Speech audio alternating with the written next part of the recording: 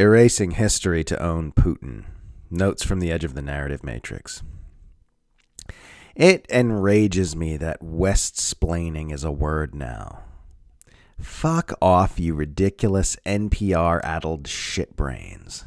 The absolute gall to protect a murderous, globe-dominating empire from criticism and accountability for its nonstop meddling and oppression, using words disguised to sound like social justice jargon.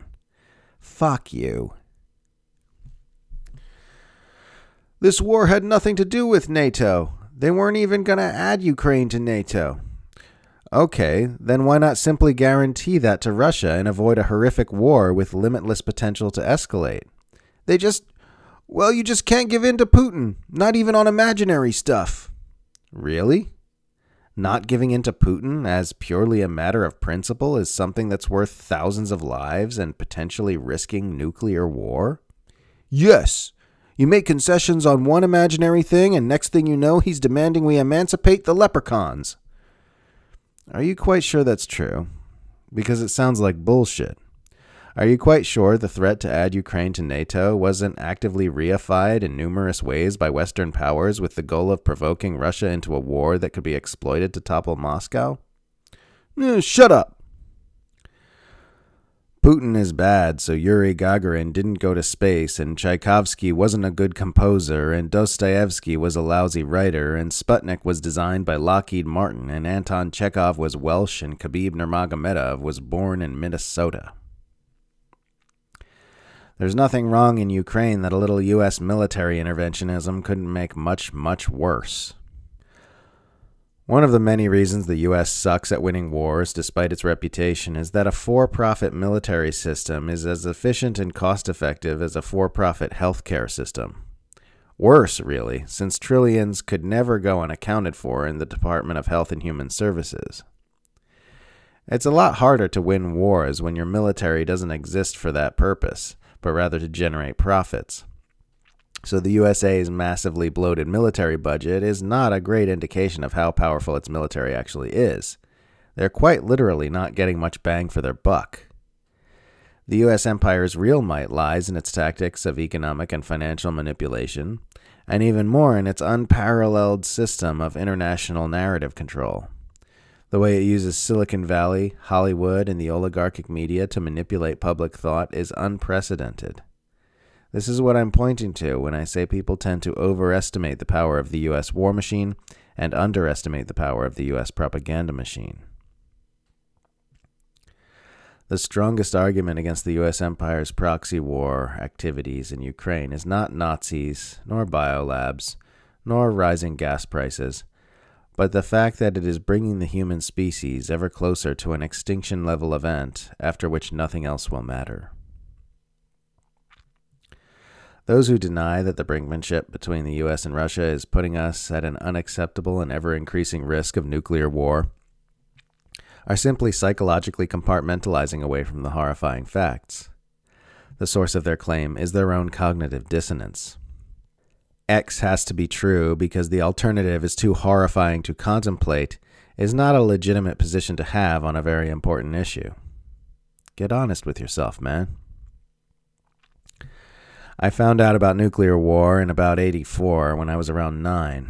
I snuck out of bed to watch TV and my parents were watching a dystopian flick called Threads. After about 5 minutes, I legged it back to bed, my heart thumping in my throat.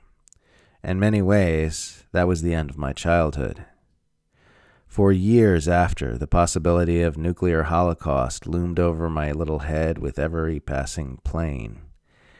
It ruined everything. Eventually, though, I found ways to reframe the threat, dissociate from the anxiety, compartmentalizing away until it didn't feel like a thing anymore. It's still a thing, though. It's a thing more than ever. Cowardly people would say I grew up, which is a projection. Honest people would say I put in place some coping strategies that were helpful as a child, but no longer useful as an adult. Courageous people have eschewed those strategies in themselves already. I am no longer a powerless child who has no say in what happens. I'm a grown-ass adult who can do something about it. To keep those layers of comfortable dissociation and soothing reframes in place is not only dishonest, it's cowardice. Feel the fear and face the facts, even though it's hard. Whenever you see someone dismiss the very real possibility of nuclear annihilation, you are seeing a child telling you the fairy tales they use to get to sleep at night. As cute as that may be, it's also what keeps this from being seen, which is what keeps the madness in place. You remember that kid, though? Remember how you just wanted some adults to stop being crazy and stop making those stupid things? You wanted an adult to stand up and make it right? You can be that adult now. You should be that adult now. You owe it to your little self. That you are is much more interesting than how you are. You could be nothing. Instead, you're a giant-brained biped that gets to walk around and look at things and think abstract thoughts. That's light years more interesting and impressive than, like, having a university degree or being good at the stock market. That giant leap from being nothing to being a sentient ape mutant is much, much more vast than the relatively insignificant click from being unemployed to being a millionaire.